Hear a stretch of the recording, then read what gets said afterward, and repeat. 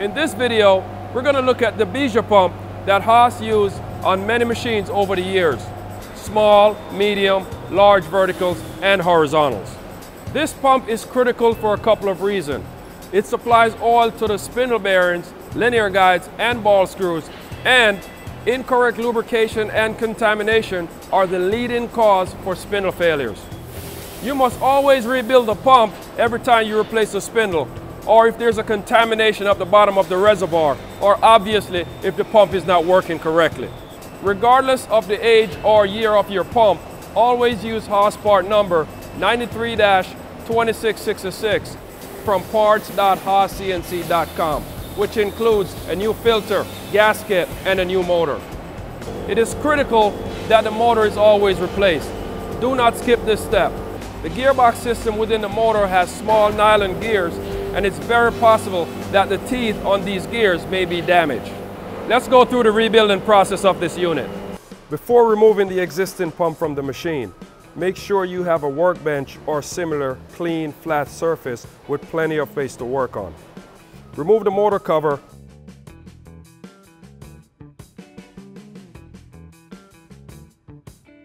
and cut off the motor wires closest to the connector that fasten the leads to the power cord. Remove the used motor.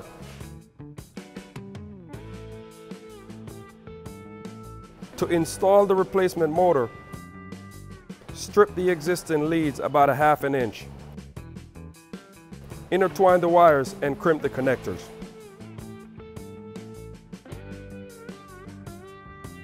Now, remove the 4 screws that hold the reservoir to the tank lid assembly. Next, scrape the used gasket from the top of the reservoir. Discard the used oil, if any, and clean the reservoir thoroughly. Make sure there is no sludge remaining in the reservoir. Remove and discard the discharge tube and install the new one from the kit. Remove and discard the canister filter. Clean the O-ring and filter cap. And reinstall the O-ring and filter cap without the centered bronze filter.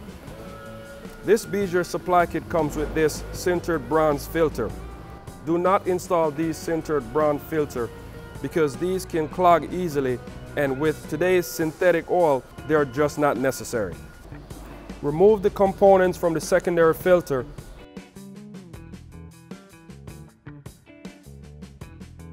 and replace them with the new ones from the kit.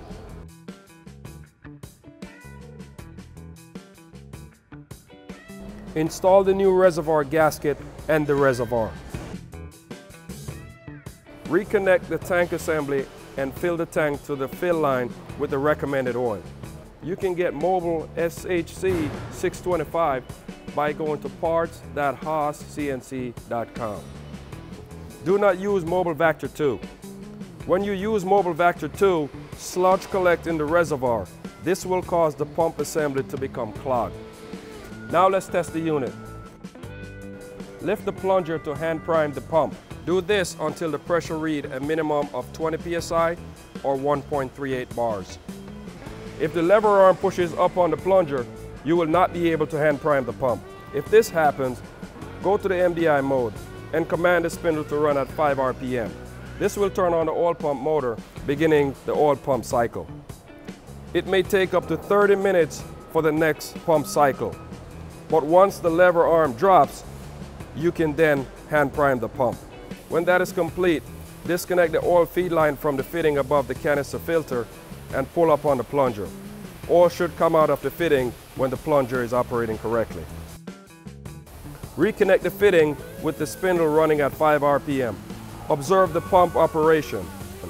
Remember, the pump takes about 30 minutes to do a complete cycle.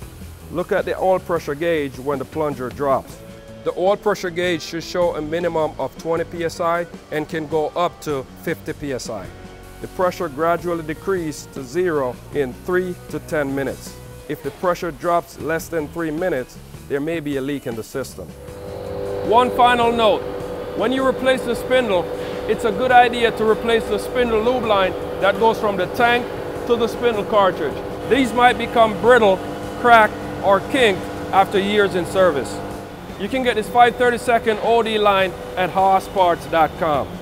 For more information on your Bijur pump or other service-related information on your machine, visit diy.haascnc.com, and thanks for watching.